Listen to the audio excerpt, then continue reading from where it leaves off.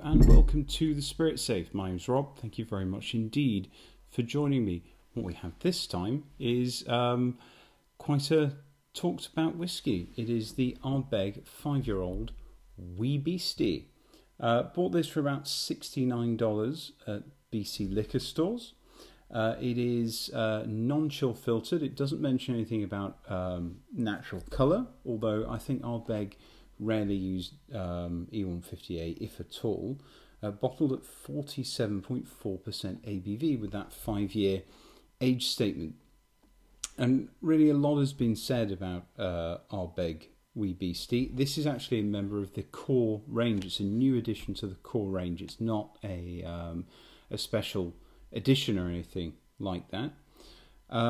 So for a decent price, $69 versus now almost $100 for the 10-year-old, I thought it was worth a shot. So I bought it quite a while ago. I had it open for quite a while, and you'll see as I go through my notes how my views on it may have changed as I've gone down the bottle. Lovely packaging, by the way. I love the Ardbeg green bottle. This is just a bottle on its own, doesn't come in a carton or tube or anything, which I think is kind of good.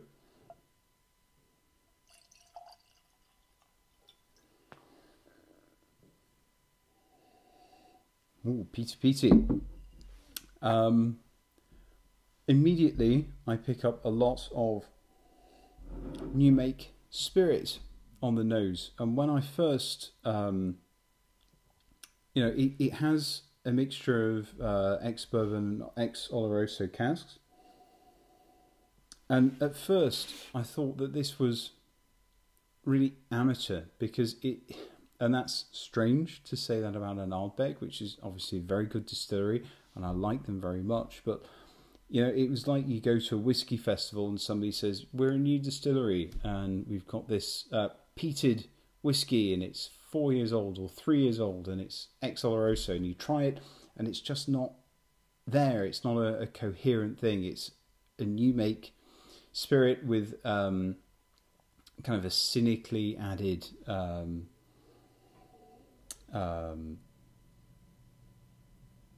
sherry or wine cask finish, not that artfully done. And when the bottle was fresh, open, I was disappointed because I did think it had this sort of amateur, very young whiskey with a sherry cask that just wasn't working with it, was almost trying to hide it. But then salty oatcakes, hobnob biscuits started to come through, a really nice biscuity cereal note.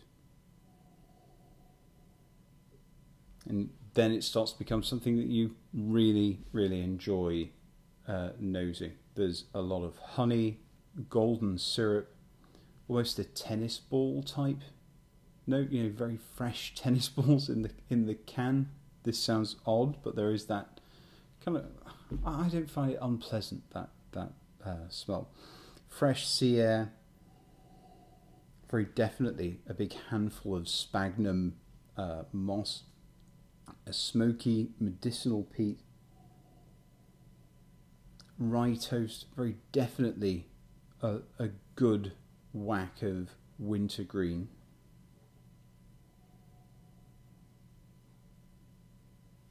Strawberry cheese stick cake, fudge, salted caramel, a kind of drying brininess too on the nose. Natural pressed apple juice.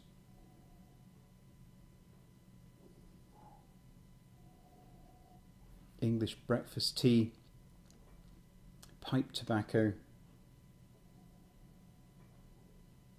eucalyptus,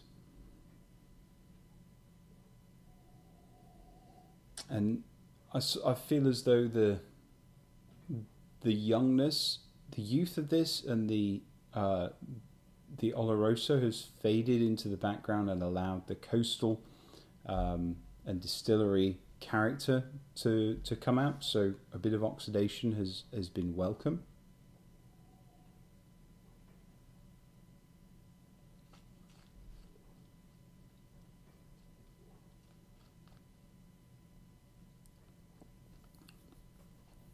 And the palate. Immediately the phenols come through.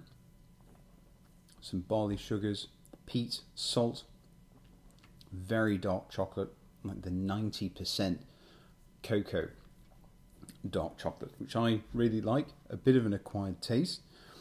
Wine tannins, sweet fruit, strawberry syrup, a red wine sweetness, chocolate, honey, cinder toffee, the centre of the crunchy bar, white chocolate, fudge, raisin, butterscotch.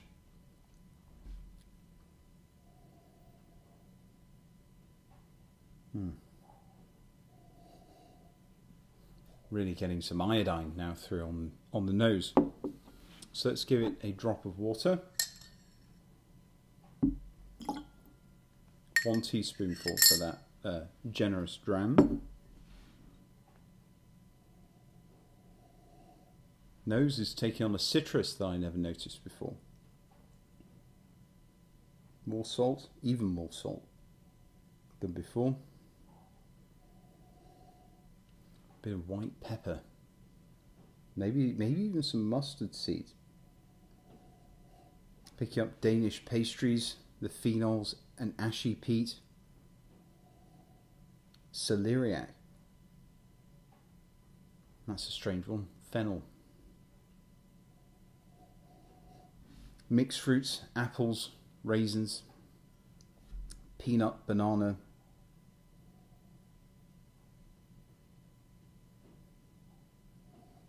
Drinking chocolate and cocoa powder.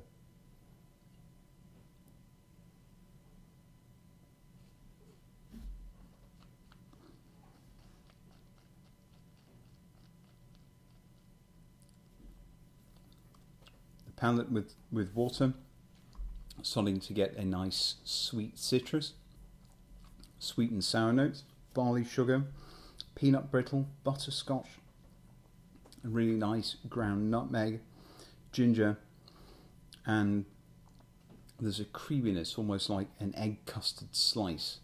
They were sold in bakeries in the UK. Odd things, really. Kind of a flaky pastry and then an egg custard layer on the top. Probably very bad for you, but I do remember those. I was never a huge fan of them as a child. I preferred a gingerbread man or something like that, but I remember the egg custard slices.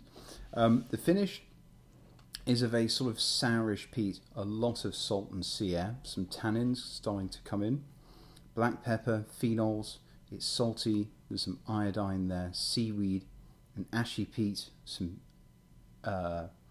peanuts with the skins on them almost, toasted almonds, again with the skins, and white pepper.